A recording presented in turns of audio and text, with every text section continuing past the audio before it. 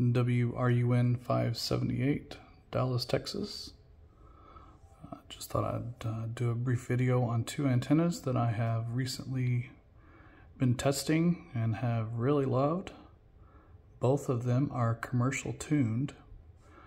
We have a Comet HT55 on the TYT and a Nagoya 701C as in Charlie on the Bufang.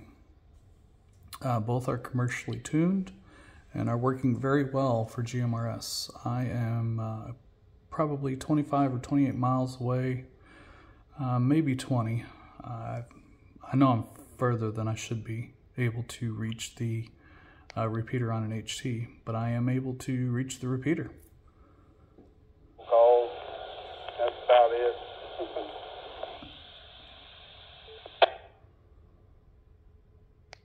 I hear ya. Going on. I had to work last night, so I didn't get a chance to do anything with the family. But yeah, it was pretty crazy last night. On the way home, there was a lot of drunk drivers. Obviously, you could tell they was weaving in and out of lanes, and then they had one guy. Antenna is everything. Goes to show that you can use a $20 HT with a commercially tuned antenna and receive the repeater. When I was on a high rise coming home, I mean, obviously a lot of people coming out of New Orleans. There was probably partying down Bourbon Street. So, you know, they're doing some sort of work on the bridge, and they had a deputy up there, I guess, you know, just for everybody's safety, being that it was Halloween, and they doing night work on the bridge, so they don't work on it during the day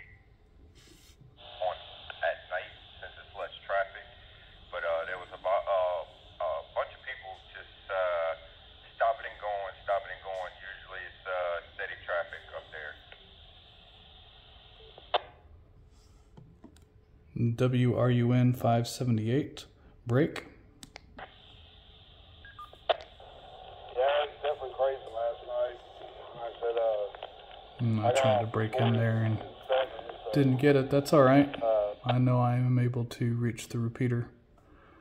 Again, we've got a Comet HT55. You can get these on HRO. And then a Nagoya 701C. And this one I believe I got on Amazon. The Comet was a little more expensive. It was about, I don't know, $33.